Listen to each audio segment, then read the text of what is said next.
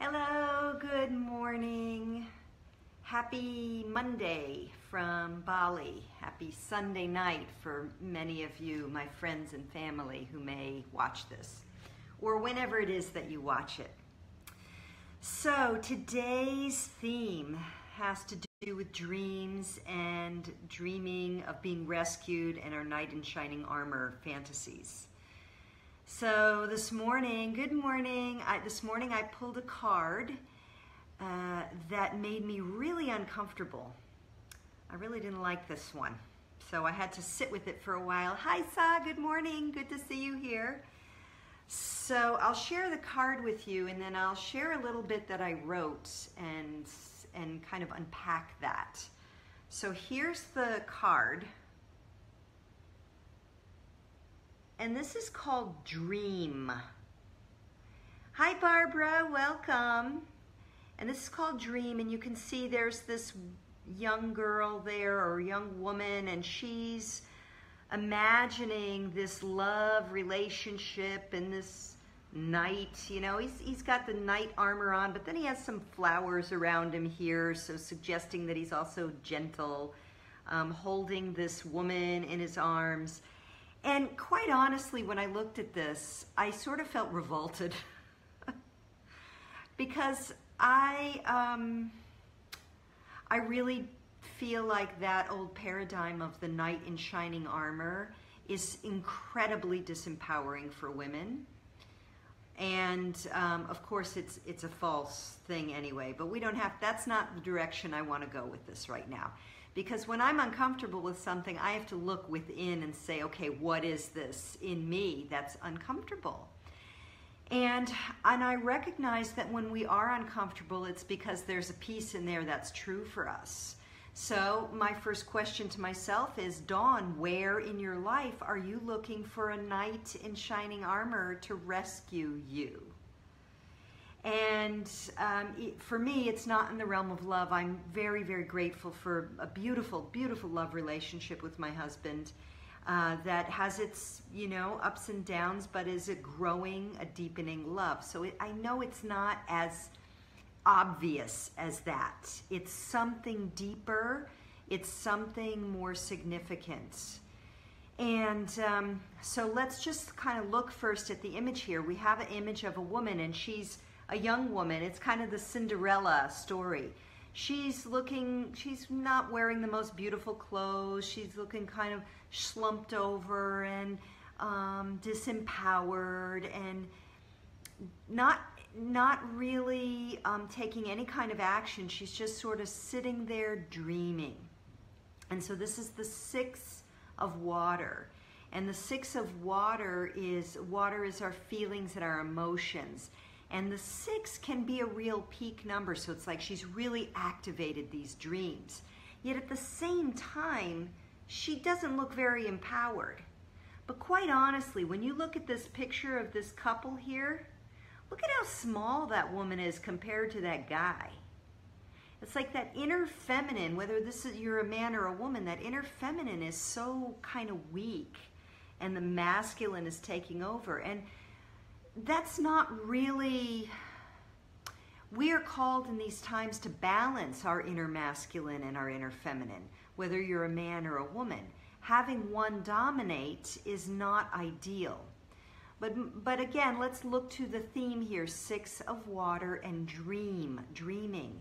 When we're in the dreaming phase of creation, that's a perfectly beautiful place to be. And there's a time and a place to be in the dreamer phase. When we're in the dreamer phase, however, that should look like big, expansive excitement, enthusiasm.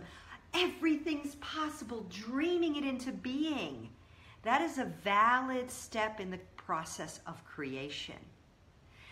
But when we look like this poor gal slumped over and fantasizing, that's when we've stayed too long in the dreamer phase and we actually have not taken action. So again, when I pulled this card and I felt uncomfortable, what I do is I get my pen out, particularly if I'm uncomfortable, and see what arises. So what arose was, where in life Are you looking for a knight in shining armor to save you? So let's bring this into this dreamer action phase. Let's say you have a dream for something you want to create. And when I say create, it can be anything. It could be to create that beautiful love relationship. It could be to create greater health in your life. It could be to create a work of art or a performance art. It could be to create that beautiful experience of a lifetime. Whatever it is, the creation part is only step one. Then you have to get into action. So the creation, the dreamer part can also be seen as that sort of receptive feminine principle. But then we have to move into action in the masculine principle. We have to take action. So the thing is, there is no knight in shining armor that's going to rescue you from your situation and create that dream for you. Hi, Will. Welcome. Welcome. Glad to have you here. So where in your life are you looking for a knight in shining armor to save you? He or she ain't going to come. You have to be the knight in your own your own knight in shining armor. And this is me telling myself and also sharing the message. So we are our own knights. It is time for us to put our big girl or big boy pants on and speak what needs to be spoken. Face what needs to be faced. Make the tough decisions and claim our dreams for ourselves. So I thought for a moment, hi Will, I thought for a moment what I would do is apply this. Well, it would take more than a moment to apply this concept to each of our chakras, our energy wheels in our body that oversee different aspects of our lives, to really ask some questions and help guide you to find that place in your life where maybe it's time to step out of the dreamer phase and into the knight in shining armor, make it happen phase. So if you'll want to join me on this little journey, I would love to have you on a little journey through the chakras and where does dream need to shift into action. And I'll give some examples along the way, some simple life illustrations or practical life illustrations for you to explore for how this might resonate best for you right now, this message. So if we tune into the root chakra is at the base of your spine, and that is associated with everything that has to do with survival and life circumstances. So if we were to apply this dream card to the root chakra and where do you need to be your own knight in shining armor, this has to do with anything that's related to money or health. So if you are waiting for that ideal job opportunity to come along, but you're not doing anything about it, you're just dreaming about it, it's time to start taking action on it. That's what this card calls for. Or if there's something about your health or well-being, like I'm going to join the gym, or I'm just waiting for this or that, or maybe next year or anything related to physical health or money or, the way that you make money. It's time to go outside of the dreamer phase and into the action phase. So maybe for you it's something about like, I really want to start a business. I'm really tired of working for someone else and I want to start a business. I think I'll wait till I fill in the blank. So this card indicates it's time to start really taking action on that dream. Do you have to quit your day job in order to start your business? If that's what it is, no. But it's time to start taking action. So that's root chakra stuff. Now let's go into the sacral chakra, the lower belly. That's the place of creation. That's where you get creative. That's also the place of sexuality. So if there's anywhere in your life where you really want to create, again, this could have to do with creating a business as well, but it could also be like, I really want to take a painting class. Or, I have this vision of creating a safe space for children, or it could be anything that's creative. I want to learn how to dance. I want to learn how to play guitar. I want to express myself in a new way. I want to have more fire in my marriage and more energy and change up the way we relate to each other and really put the fire back in our love life. All of that is that sacral energy. So again, it's not about just dreaming it anymore. It's time to take action, because if you're feeling like you're sitting in a slump over the dream, oh, one day I'd really love to have a better love life with my husband of 10 years. No, it's time to do something about it. So if that's where that's happening for you. So then we go up to the solar plexus, which is right here. This is your personal will center. This is the place where you make it happen. So this is where you ask yourself, where in my life am I not making it happen? Or where in my life are other people controlling my will? So for example, if you're at a job that you hate and you're putting up with BS from the people around you, your boss or coworkers, and you're shutting up to keep the peace. And you're saying, well, you know, I'm just going to, once I pay off that credit card debt, or once I do this, or once I do that, I'm going to quit that job, or I'm going to give them a piece of my mind, or I'm going to find a new job. But right now, this is secure. Well, it's probably time to start looking for how you can give voice to your personal will or change your circumstances by activating your personal will. And that could be by visioning something new. It doesn't mean that you have to go in and, you know, give the boss a piece of your mind right away, but you have to start thinking more strategically about how to reclaim your personal will in your whatever that circumstance is. And maybe it's putting up with a verbally abusive person in your life, and it's time to draw the line and say, you know what? This is going to stop now. And if you need to talk that way, then I'm not going to engage with you anymore. You know, in a way that's loving and respectful, but is also like really reclaiming your energetic space. Okay, so I got a lot of thumbs up there, so I think someone's resonating there. So yeah, reclaiming your energetic space and saying, the buck stops here. You know, you're entitled to your own opinions, and you don't get to say them to me, and I'm not available for them anymore.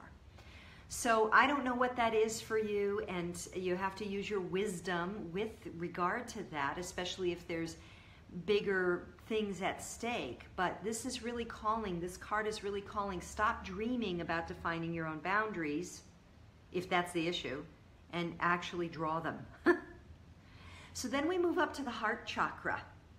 And this chakra really does relate to the love factor. So if you want love in your life, what are you doing about calling that in?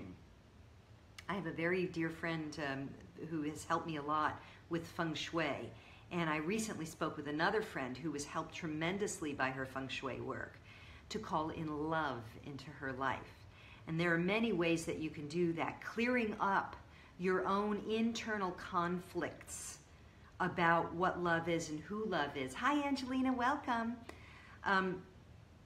Calling in or cleaning up your own internal conflicts about love is really key. So, so it's time to take action. So if love is what you want to call into your life, love, romance, that partner, the one, that, and it's not happening, and you're having a lot of dates and you're having a lot of connections with people, but it's not happening, it's time to clean up the inside. And there are a lot of tools for that. NLP is one, certainly, because if you're running one program that says, I don't trust people, or I don't trust men, or I don't trust women, or I don't trust whoever that is you want to call in, whatever that gender is, but then at the same time you want love, it ain't gonna come. So you got to clean it up, but it's time to take action. Not action on getting on another dating site or having another date with another person who's just wah. It's time to take action on the internal, on the heart chakra. So then we go up to the throat chakra. And where in your life maybe are you not speaking your authentic truth? I was called to pause there. So where is it time to stop dreaming about speaking your truth and stepping up and speaking your truth? And I have a few warrior priestesses here on the call, so you know when it's time to give voice to what is not in integrity, in the public sector, in your personal life. Where is it time to speak that truth? Where is it time to speak truth as a warrior for those who cannot speak for themselves? And what action needs to be taken in order to support that? So that is this idea of moving from the dreamer into the action mode in the throat chakra area. The throat chakra is also, by the way, where we actually bring into form that which we are creating in the sacral center. So it is where, you know, in the beginning there was the word. We speak our intention. So also, what are you saying? If you say, you know, if you say, oh, I really hate that all the time, or I can't, you are bringing into form those things. I'll never find love. You know, if in your heart you're saying that, or, oh, I really want love, but, you know, I'm getting older, maybe it won't happen. Hey, you're bringing that into form, throat chakra. So where in your life do you need to speak truth to power, or need to speak your truth now in order to move from the dream into action? So that could be speaking with angel investors to fund your vision. I mean, it doesn't have to be confrontation. It could be speaking in that way. So then when we move up to the third eye, the visioning center, this is the third eye this is the intuition, the inner guidance, the inner eye. And so where is it time to take the vision and the dream and really move into action? Or really be honest about what you're seeing. Really be honest about what you're seeing. Sometimes it's easy for those of us who really want everything to be nice and to have harmonious relationships with people to really be honest and go, you know what? That person or that exchange was actually pretty toxic. And I need to be honest about what I'm seeing. Now, if it's here, you might not need to speak anything, but just being self-honest about what you're seeing is really important. That's the first step to any reasonable action anyway. We have to be honest with ourselves about what we're seeing. And that can be really tough. If it's in a close relationship, that can be really tough. And sometimes we need guidance. Sometimes we need, yesterday's card was guidance. Sometimes we need the perspective of people who can be honest with us, a grounded friend who can say, look, here's what I'm seeing and I love you, and here's what I'm seeing. Or the consultation of tarot or astrology, and this is where those tools are incredibly, incredibly powerful to give you guidance. Or a well-vetted psychic who's not putting their own personal spin on it, who's very high vibration so that they're bringing in high vibrational guidance from masters, high vibrational masters, then that's also a way. Getting perspective. So being honest with yourself so that you can take the right action. And then crown chakra, so crown chakra and dream, how are those two connected? Well, the crown chakra is our connection to the divine, our higher self, our oversoul, our spirit, the eternal being. Now, if we're just open without a filter and we're running a lot of low vibrational programs within, like we haven't done our inner work, then any Tom, Dick, and Harry, to use an old American phrase, can come in and give you information. So we have to be careful here, and you have to really be discerning. So when you ask for higher guidance, you have to be in a clean, clear state, or pull light into your body first, and then call in that guidance. But if you're receiving divine guidance for something you have to take action on, maybe it's coming in the forms of dreams or intuition, or that repeated, like you keep seeing the same theme over and over again showing up in your field or in your life, then it's time to start taking action on this. And again, to go back to what I wrote in my journal that I shared at the beginning, it's time to put our big girl or big boy pants on and start taking action on what we are being guided to. So I'll share just a little, without revealing too much, a little way that this showed up for me, and a part of why this card was so uncomfortable for me today. I had a situation a couple of months ago with an encounter with someone that was very uncomfortable. And my decision at that time was to no longer engage. And I know that that was the right thing to do in that time based on a lot of circumstances, bandwidth, the level of intensity, the level of maturation and development, and all of that stuff. The inability to have the tools to sort it out in any other way, et cetera, et cetera. So in my field now, and I knew it was going to happen here in Bali. I was forewarned by the tarot, actually. The opportunity has come again for me to handle this situation in a different way, in the guise of a totally different person. And so this, I think, is how I want to start wrapping up with this theme. So I want to come back to the eagle's eye view. When we don't address an issue in a way that is healing and clarifying for ourselves, it keeps showing up. This is why we have that joke about, the first marriage, you marry your father. Because if you haven't, or your mother, if you haven't cleared your baggage around your relationship with your parents, your other gender parents, the person you marry, whether they're the same gender or other, will often exhibit the same behaviors. And you won't see them at first because they look like a totally different person. But in the end, or at some point later on, you go, oh, I married my father, or oh, I married my mother. So what is this about? Why is that? You see, our challenges in our life that are unique to us have a bigger archetypal theme that we are here to work out. They're soul lessons.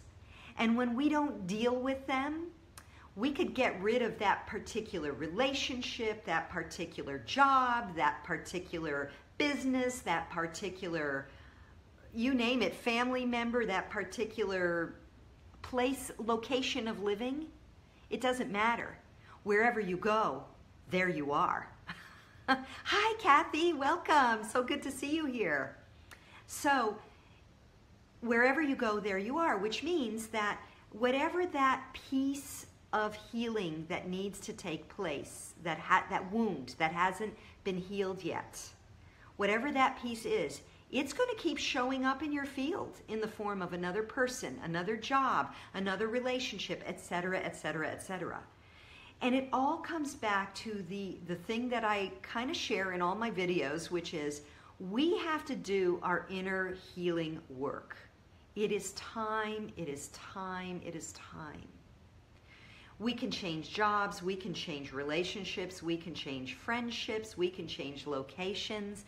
If we don't deal with our wounds, they're going to keep showing up again and again and again in the form of one circumstance after another. Yeah, right, Sa? Wowzers. And so for me, in the middle of the night last night, I woke up and I was sick to my stomach, nauseated, not actually vomiting, but just my stomach turning. So I just tuned in and I asked my body, what are you trying to tell me? And bingo, it was right there. Remember that circumstance a few months ago, Dawn? Yeah. That situation that happened just now, the other day here in Bali? Yep, that's the thing. Time to clear it up. Time to do it at the new octave, the new level, with new tools, more compassion, more love, more willingness to clear this. Because if you don't clear it, guess what? You'll go back to Sedona and you'll get another opportunity. So this is we those of us who are awakening. We are right now at this time on the planet here to heal and clear the old baggage that shows up as our personal life circumstances. And when we don't do it, here's what happens. We slump over in a funk, dreaming the dreams that will never come to reality until we start taking action on them. And when we start taking action on them, sometimes those old wounds come up, and they come up to be cleared. They come up to be cleared and healed so that we can move forward and actualize our dreams. And so I want to remind anyone who's on this call, if you feel like you're really identifying with her right now, it's okay. It's perfectly okay, and it's perfectly understandable. It's really scary sometimes to move toward and act on our dreams. I get it. I get it. But there is no knight in shining armor who's going to rescue us. This work is for us alone, and there are many helpers on the path. There are many wise teachers, helpers, and mentors who are at the ready to help those of you who are awakening to do that inner work, to clear the wounds, and to move from the dreamer into your own knight in shining armor to actualize your dreams. So I'm going to take a moment here. Hi, Chris, welcome. I'm going to take a moment here and tune in and just notice if there's anything else that needs to be or wants to be shared on this topic. Okay, so I took you on a little journey through the chakras today, which is different. It's different than anything I've done before. And the reason why I did that is because I wanted to use the chakras as a way of looking at the different areas of life where this energy may be showing up for you, where you're just dreaming about something you really desire, but not actually taking action. And that leads to the last piece. There is no knight in shining armor that's going to rescue you from the outside. There's no external God.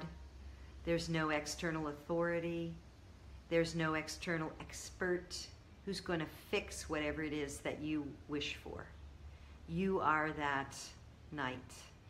And there are helpers, yes. There are teachers, yes. There are wise ones, yes. There are healers, yes. And we are here to facilitate your empowerment, not to do it for you. It's really about you claiming what it is you wish for in your life and then getting the helpers, allies, teachers, and mentors to guide you, not to hand over your authority. And that's part of the whole age shift we are going through as we shift into the age of Aquarius.